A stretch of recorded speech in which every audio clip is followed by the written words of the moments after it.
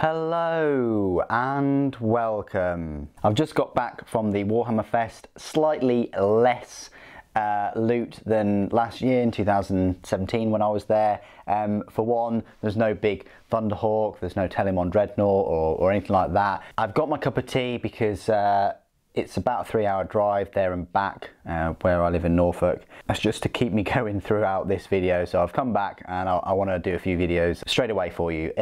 If you do follow me, or if you don't follow me on Instagram, it's just super_Saiyan, obviously with the E's as number 3s, like my YouTube channel name. I have been posting quite a few pictures of the events, some I say secret pictures of you know, the slideshows that Forge World and Games Workshop do. I don't go to all of the seminars, I just pick a few because otherwise I'd be sat in a room all day. I wouldn't be able to go out and have a look at all the other things that are going on. So Instagram is typically the first place you'll see any of the pictures and things. And that's sort of eyes on the ground kind of thing, not brushed up, not of Games Workshop Warhammer community putting them out and making them look, you know, as best as possible. This is just from a guy that get into a place, spending their own time doing all this and trying to give you the content as quickly as possible. Thought the Warhammer Fest, it was good, but it was definitely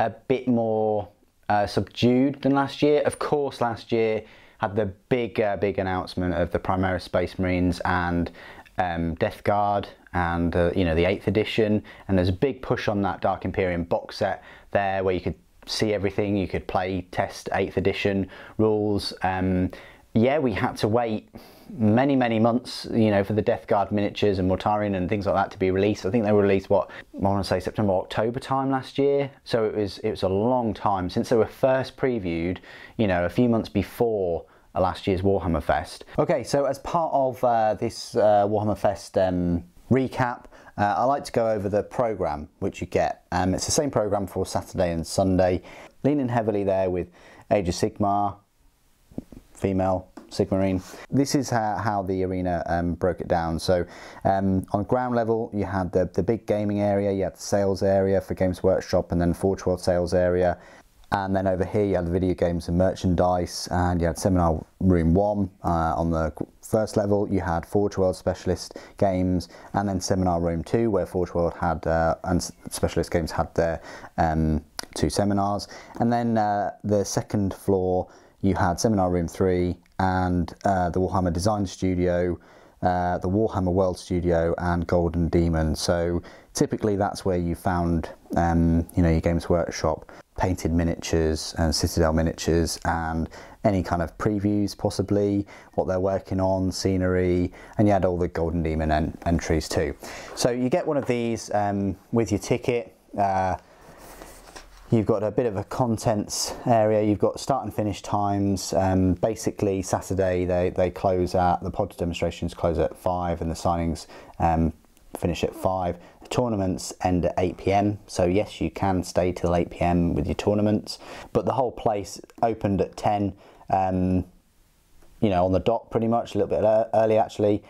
Sales area finishes at 6, so it's now, well, 10 past 6, so yeah, sales area would have closed by now.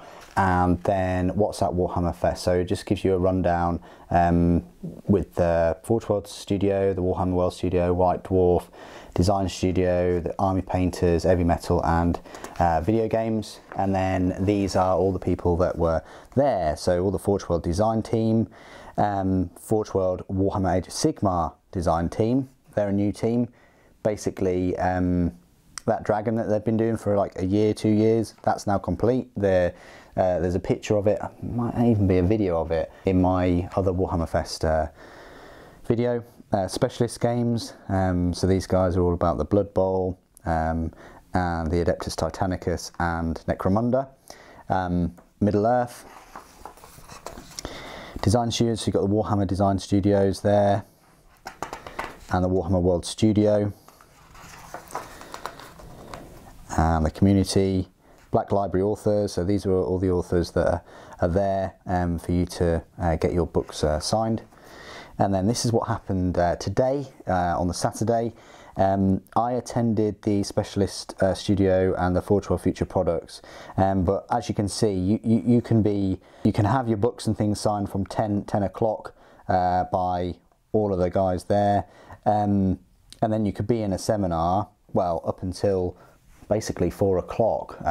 3 o'clock one would probably finish at 4, so you could be in seminars all day if you chose to go to all of them if you wanted. I think the Specialist Studio one was very good because that covered Adeptus Titanicus in detail, Blood Bowl and the new releases, and Necromunda as well, all their products.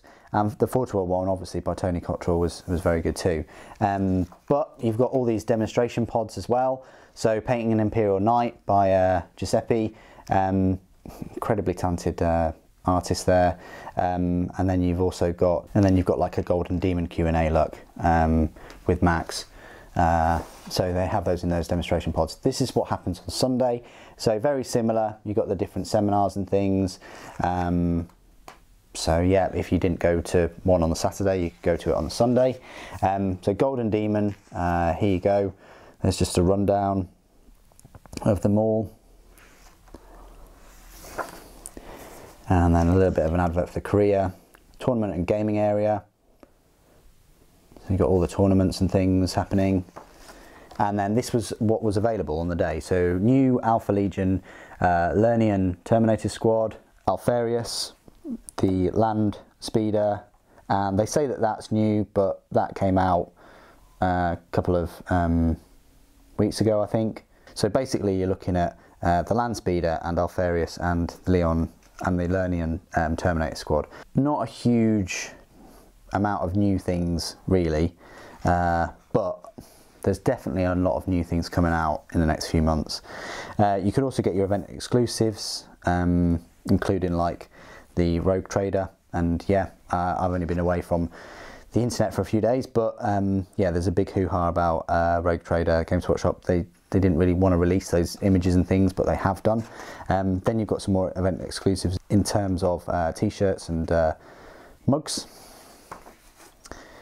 You could get your Goblin Mercenaries as well. You could get a Mammoth War Leader. And all this was pretty much new. Well, I think it came out, I want to say last weekend. But you can get your Bounty Hunters look, really nice looking Bounty Hunters, and your Van Sar gang as well. And you could pick up Gang War 3, and the dice, very nice dice. Blood Bowl, they had the Doom Lords there, so you could pick them up. Yeah, they've got some really nice looking models coming for Blood Bowl from the Specialist game team, so they're going to be on my other video. You could pick up the Achillean Leviathan, and all the Deepkin were there, and more Deepkin. It says it's new for the Deathwatch Captain Artemis, but I think that's just new because he's available separately. But I did pick up the Deathwatch Codex. And yes, pre-release Wolfsbane, you could pick that up there. Almost picked that up, but I'm so far behind in Horus Heresy that I think I'm just going to wait until it gets in softback. And I was going to pick up Imperator, and actually the special edition of that looks, yeah, very nice. The pages are kind of like blotched around, and yeah, they've done a really good job with that. Yeah, they had, you know, thousands of books there, but yeah, the Watchers of the Throne and the Magos, they were both sold out there. And there you go, some champions, and there you go. So here we got some more events and things happening. So you've got an Age of Sigmar open day in June. July, you've got the Forge World open day on Sunday the 15th. So it's actually, I think it's a month earlier now. So that's when the open day is for Forge World. And then September, you've got a Warhammer World open day. So I might go to the Forge World one, 15th of July, that'd be nice. And possibly the September one, but we'll see. We'll see how the channel goes, and we'll see if I'm still releasing daily content by then. I might have run out, who knows. But yeah, I just thought I'd pack the official program into this review so that you get a taster of sort of what you expect from these events if you can't make it over from Australia or America or Canada or wherever. So back onto the rest of the video. So this video is just like a little bit of a recap with some of the things I bought at the Warhammer Fest, on the table. I like to create these recap videos on top of the typical video that will have most of the pictures that I took of the day and a load of video as well, and some hands-on with Adeptus Titanicus as well. I like to do the two videos. This is more of my natural video where I'm behind the camera talking to you with things in front of it, whereas the kind of slideshow thing, I'll normally put some music on there or a bit of a voiceover as well. So stay tuned for that. I'll try and have that up tomorrow. I know Sunday's normally a non-Warhammer Wednesday day, but it's been Warhammer Fest this weekend, so I think that's a good excuse. So as I was saying, I thought that this year was a bit of a subdued year. No Castellan Knight at all, anywhere. The new Imperial Knight that's like a mini Warhound Titan. No pictures of it, no model to touch or to look at. Really shocked. Really shocked and surprised. Where was it? Where was that? That will be the name of this. The title of this video will be "Where was the Castellan Knight?" I am actually really gobsmacked because that's supposed to come out in the next couple of months. No orcs. Couldn't find any orcs either. They're supposed to come out in a few months. So two really big releases for Games Workshop. Yes, they had a load of content there for Adeptus Titanicus, but really shocked that they didn't have anything about orcs and nothing about the Castellan Knight. I know the Castellan Knight will probably sell like hotcakes, be very popular. They had the Harlequin's Codex there. Obviously they have the Death Watch. I didn't see the Imperial Knight Codex, but again, that's due in a month or two. They had the new Eldar scenery, the gate. They had that there. Maybe it's going to be up for pre-order next weekend, possibly. I can't remember from the White Dwarf when that's up for pre-order, but they had that there and that looks lovely. No Castellan Knight and no teaser for orcs or anything like that. The Golden Demon entries, as always, looked very nice, very beautiful. The freehand stuff is just out of this world. In my other Warhammer Fest video, I have taken some video of some of the entries, but we all know that Golden Demon really does kick off on the Sunday. I'm not in a position at the moment to spend the night there and soak up the content for the full 2 days. Another odd thing is I was expecting there to be cans of spray. You go to a big event like this, thousands of people go there, you expect there to be everything and anything to be there. And there wasn't a single can of spray. It might just be me, but last year there were cans of spray. Was hoping to pick up a can of lead belcher, but now I'm either going to have to order it off GW's store and pay postage, because you don't get postage free with a spray can here in the UK, or I'm going to have to go all the way to Norwich and pick one up. So that was a little bit of a letdown. Like I say, don't know what's happened, but last year they had cans of spray. I managed to just pick up the Death Watch Codex. I went back to the stand probably about half an hour to an hour later after I picked mine up, and there was one left. So again, not sure about the stocking issues there, whether they had enough. Went over to Black Library and the Magos by Dan Abnett and Watchers of the Throne. I think those two books, the limited edition, they had already sold out, so nobody could actually pick those up at the event, which must have disappointed a few people too. Forge World, there wasn't an awful lot going on. You had Alfarius, okay, so that is a big release if you're really into the Alpha Legion, and it's such a lovely model. So tempted to pick one up. And you had the Alpha Legion Terminators, very good too. You had all the event exclusive models, except for the Warhammer HQ exclusive, Land Raider and the Primaris Rhino. Don't get confused, it's not a Primaris Space Marine Rhino, it's just a Rhino that's called Primaris. It's one of the HQ tanks. And they had the Forge World resin Necromunda models, like the hired guns and the bounty hunters and things like that. And they had the two Bugman's Bar Dwarf models for Blood Bowl 2, and they had the retro Landspeeder. I almost balked when I saw the price of it. £50. it better be absolutely incredible. But I bought it for the channel, not for me. Wasn't a big fan. I'm still not a big fan, but I thought I'd buy it for the channel and you know, share it with you all, because we don't know when it's going to come out. In the Forge World seminar, they did actually show pictures of it with the two Space Marines in Mark IV power armor. So Forge World are going to release it again, but with a better usable weapon options. Okay, so you know, those that missed out on this 30-year anniversary, you're going to get the chance to buy a better one, put it that way, which yeah, is a kick in the teeth really for those that have spent sort of £50 on this one, but there we go. So yeah, that's all I really picked up, just the Retro Landspeeder and the Deathwatch Codex. Deathwatch Codex comes out today, so I thought I'd get that and try and get a video out to you today, being the release date. And the Retro Landspeeder, of course, gonna get a video out to you today as well on that. And then tomorrow will be the Warhammer Fest footage. And then from Monday, we'll just carry on with the daily content as normal. There are only a few more Necron videos that I'll be releasing. One will be my Necron army so far, the Necron Codex review, and a painting guide. But I need to grab hold of a can of spray, which I might do next weekend. You know, we'll see. The painting guide might be delayed a little bit.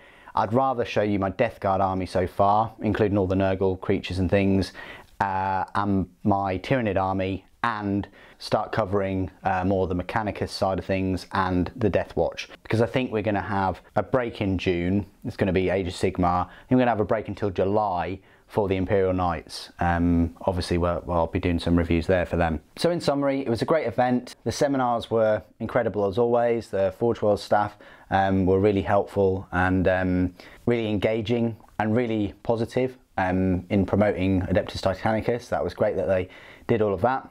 But I just think it didn't have quite the punch of last year, where you had the Thunderhawk gunship. Yes, it wasn't in plastic, but the resin model is superb, and you didn't have the, you know, 8th edition and Dark Imperium and the big buzz with that. Yeah, two ways of improving the event today would have definitely have been to have the Castellan Knight somewhere.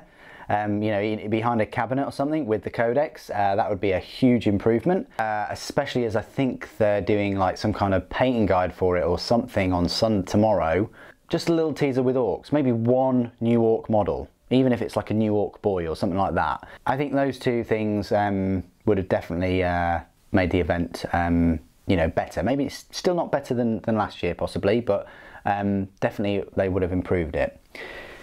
So anyway, that's it for Warhammer Fest. Apologies if you didn't see me or get to meet me or whatever, or I'll be at another event. Maybe they'll have a Warhammer 40k open day in August time at Nottingham, which I'll try and attend. But as always, I'm available for communication, interaction and things, either via email or Instagram or through the YouTube. Just send me messages or comments, even comments on this video. I try and read all of them. If you were there, please do put it in the comments below. What was your favourite part of Warhammer Fest? Did you manage to get many games in? Please do put it in the comments below. Did you pick up Alfarius, or did you? It'd be great to hear from you. Thank you ever so much for joining me today. Thank you for watching. The Emperor Protects.